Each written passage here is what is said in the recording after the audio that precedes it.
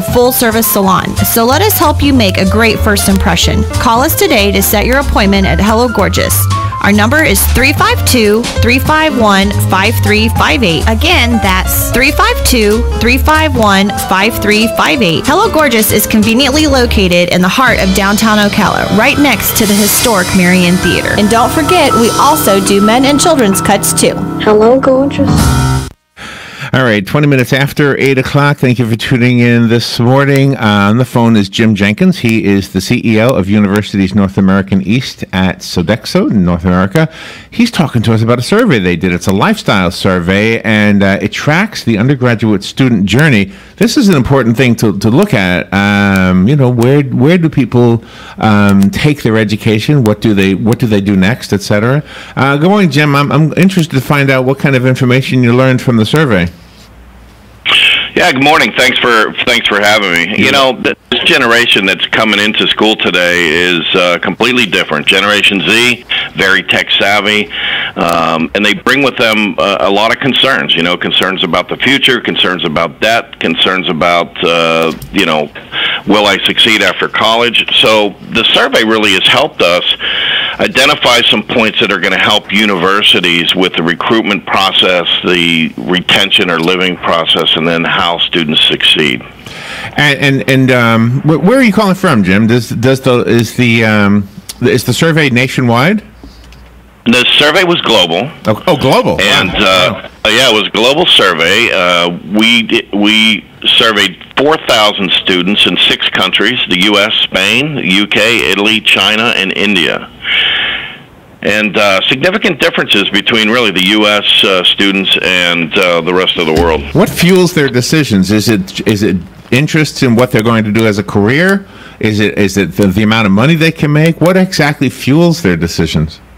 Certainly skill set and what they're after and what a particular university offers is very important. But what we found from this survey is that I think institutions can learn from is the power, if you will, of the first impression. And, they always say the first impressions are really important. But with this group, the selection process, 43% are making their decision on the first impression. And they're saying that how friendly a campus is and how they feel welcome actually ranks higher than the institution's reputation.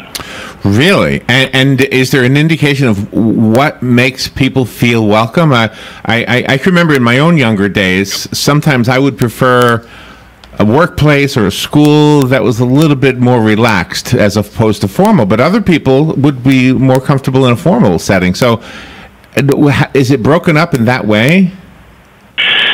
Well, I think you could look, certainly from a generation. And when we take this survey and sort of pull it apart a little bit, we're seeing it. 86% of the U.S. students like to study independently or on their own.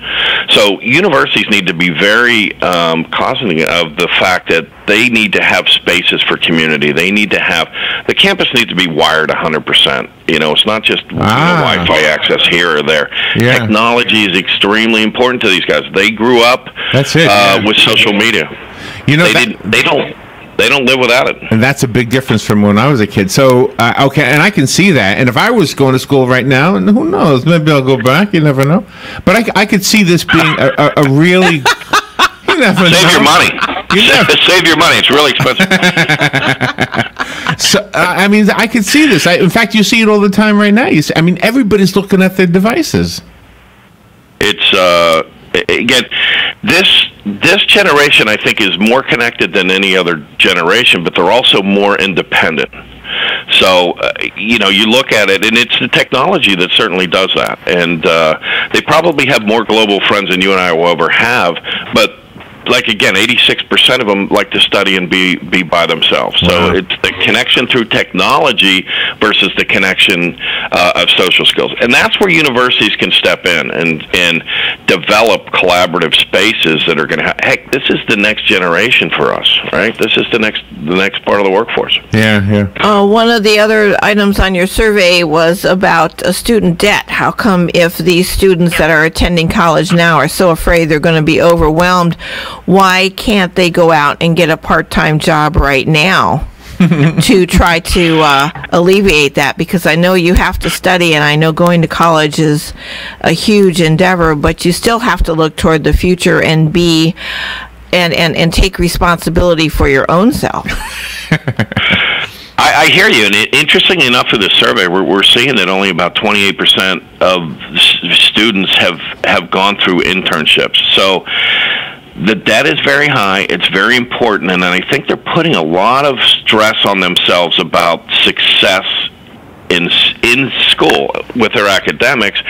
That the income piece is very important, and they worry about it. But I think they're more worried about succeeding in school and finding a job, and we're seeing that come screaming out on this survey that says, I'm worried about the future, and I'm worried about the debt, and I'm worried about the cost. And some of the institutions today in the U.S., I mean, it's $60,000-$70,000 a year to go to school.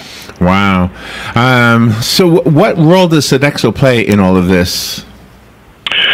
Well, we can certainly help our partners as it relates to, we talked about the collaboration space, we talked about the first impression. So, our services that include an integrated facilities management approach, from everything from housekeeping to grounds and maintenance to quality dining facilities, and supporting everything from tutoring to counseling to social experiences, is going to enable us to help these institutions be relevant, and that's what they need to be for these students. They need to understand that they can succeed, and that they will succeed, and the investment is worthwhile. So does it change anything that you do? Does the results of the survey change anything that you do? Yeah, absolutely. I mean, we're taking a look at how we design facilities, how we design collaborative space. We're looking at integrated student accommodation products, or facilities management products. So we learn a ton from doing surveys like this, and it's very beneficial. Does the I don't know if this matters or not, but does the presence of like a coffee shop type of environment actually help out with the students, with the social? Absolutely.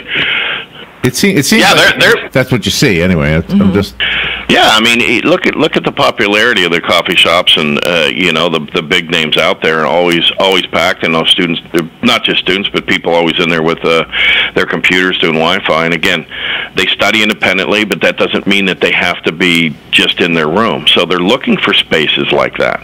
Yeah, I can. That's easy to understand. But we're all human, and so if you're on your computer and you're doing everything by yourself, and so is the next guy having another cup of coffee. Mm-hmm. Yeah, so those spaces seem to be. I even see them in airports now. Yeah, I see those kind of spaces that extend beyond the coffee house. Just the coffee house type environment is what I see.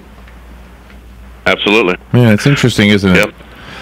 Yeah, no, it's changing, and again, institutions have to change with the different needs of the different generations. I mean, again, you look at this group that's coming into college now.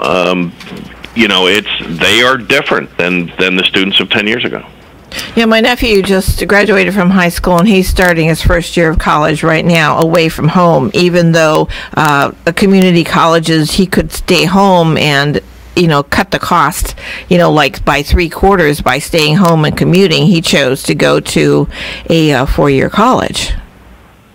And again, there's the institution being able to show him or his parents the relevant value of the investment that they're making, and that's what this survey is all about, to help us pull those nuggets out to help institutions. I don't know if this is an awkward way of asking this question, but in audio production, which is what we do in radio, the way we do it with computers now is ultra quick compared to what we used to do with reel-to-reel tape. Mm-hmm. And I'm wondering if students are thinking the same thing. Why does it have to be 4 years? Why can't I learn the same thing? I mean, computers make it quicker to research.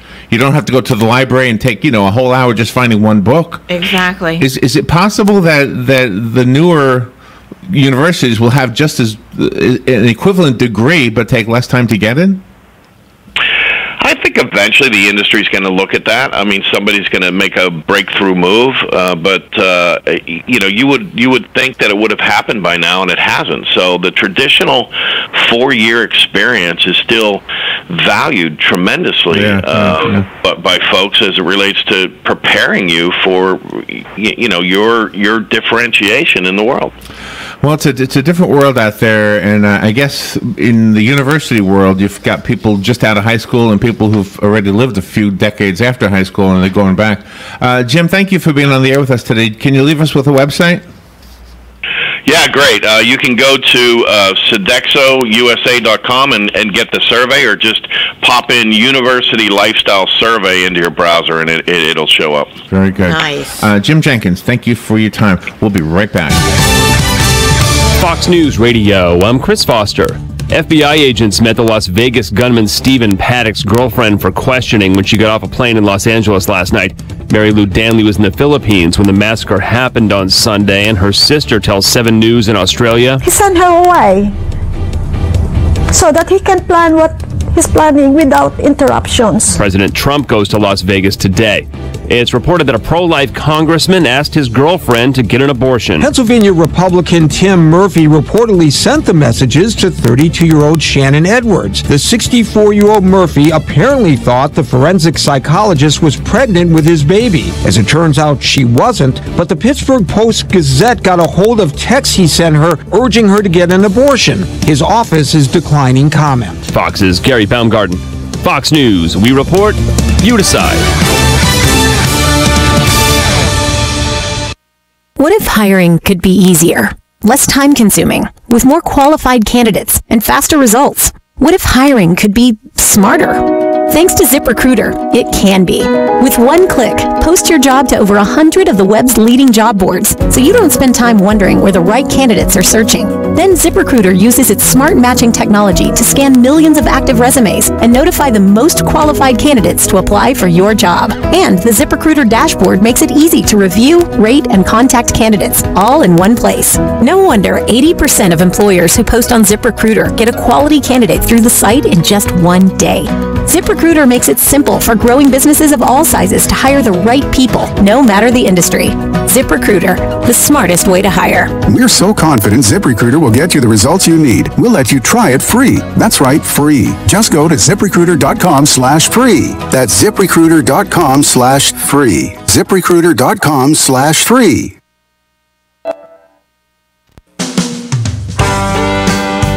Howdy folks, RL here for Dairy Queen again to tell you about what's hot and what's not. Dairy Queen has some of the best charred grilled chicken breasts on earth, as well as their chicken breast salad. And the burgers are exceptional, cooked on a real grill for the best flavor and less fat. And for dessert, blizzards are unequaled. So personally, banana split is my all-time favorite. Dairy Queen Silver Springs, where we always treat you like kings and queens.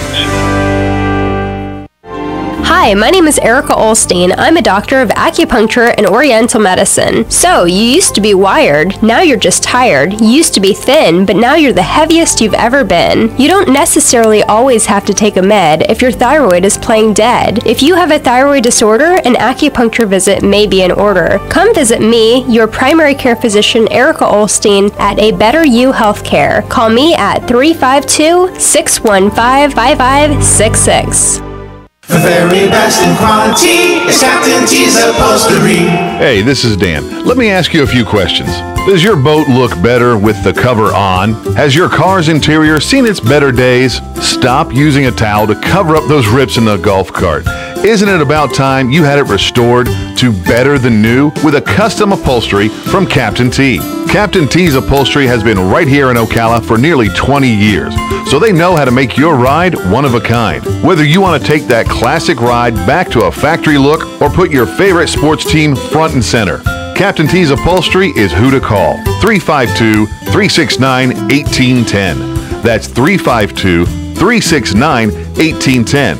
Or stop by their location, 5030 South Pine Avenue in Ocala, just past the drive-in. And of course, don't forget to visit them on the web, CaptainTUpholstery.com. The very best in quality is Captain T's Upholstery.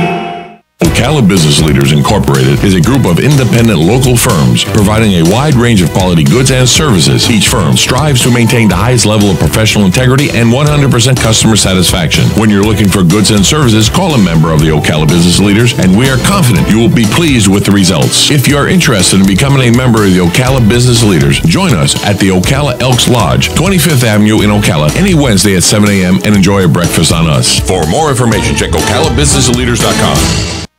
Here is your 30-second news brief. Marion County began spraying for mosquitoes last night. A trap near Tampa collected about 26,000 mosquitoes in just 6 hours. A 68-year-old Ocala man was critically injured after being struck by a pickup truck yesterday morning. A large beam fell on I-4 in Orlando as crews were removing it. O.J. Simpson's lawyer has called Florida Attorney General Pam Bondi a bitch for saying Simpson was not welcome in our state, and students can now earn a degree in theme park design. And that is your news brief from The Source. Ocala's information station, 1370 WOCA. Ocala.